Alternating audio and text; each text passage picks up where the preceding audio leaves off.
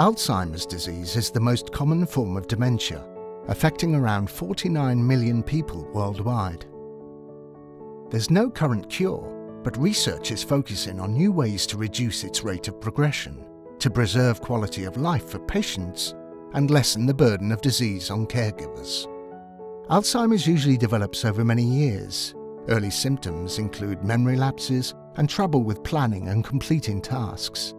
As the disease progresses, loss of memory, confusion, and personality changes combine to erode the patient's identity and personhood.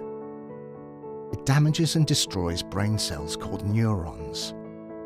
The exact cause of Alzheimer's is unknown, but we know that it results in the buildup of amyloid plaques outside neurons and tau tangles inside neurons.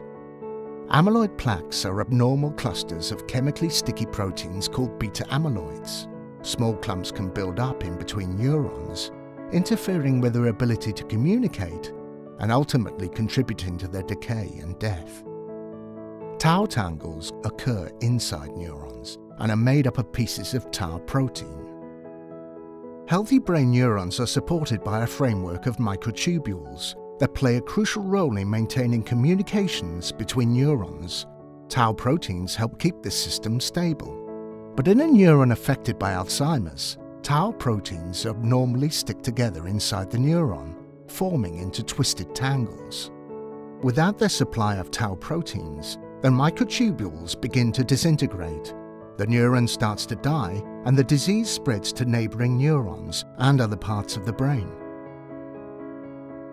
For many years, amyloid plaques were thought to be the main culprit in Alzheimer's.